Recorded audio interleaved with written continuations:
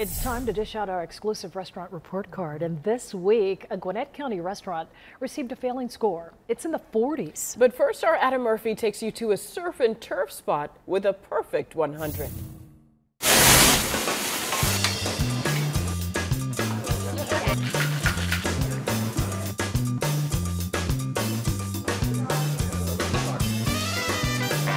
Hi friends, I found a charming restaurant to share with you this week. We're at Aqua Terra Bistro on East Main Street in Buford, a staple in this community for more than 20 years. And when you step inside, I just love this place. It's so endearing. And you know what? They were just voted Best of Gwinnett for American cuisine. So the food is absolutely fantastic. And their name has meaning. Aqua means water, Terra means earth. So you have sort of a surf and turf type menu, and you can enjoy a signature cocktail at the bar as well. So pull up a chair, let's have a meal together.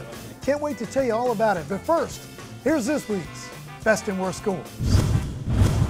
On Financial Center Way in Buford, this Korean steakhouse is open for business just days after failing a health inspection. Iron Age scored 45 points in a U for unsatisfactory. The report says there was mold-like buildup in the ice machine. Plus, an employee handling food was not wearing a hair restraint. And rice bowls and glass noodles with vegetables were at unsafe temperatures. That was the third consecutive violation.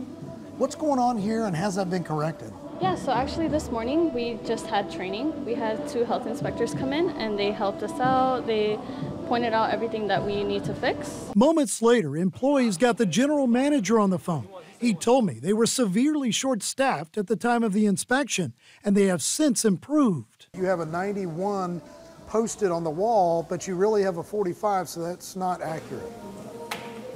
Employees eventually took the wrong score down and put up the right one in advance of their reinspection. Now to some other scores. In DeKalb County, New China on Panola Road in Lithonia scored 91 points. In Fulton County, Village Burger on Old Alabama Road in Alpharetta picked up a 96. And in Cobb County, La Parrilla on Dallas Highway in Marietta earned 98 points. And back here at Aqua Terra Bistro on East Main Street in Buford, they received a 100 on their last health inspection.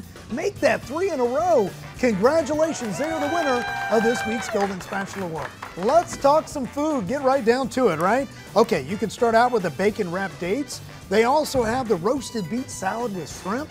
And when it comes to entrees, how about that filet conserva over the mashed potatoes? They have the seared scallops, which are a favorite as well.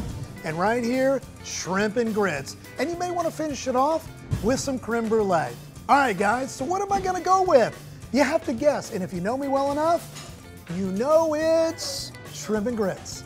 All right, guys, we'll see you next week. Boy, that's good.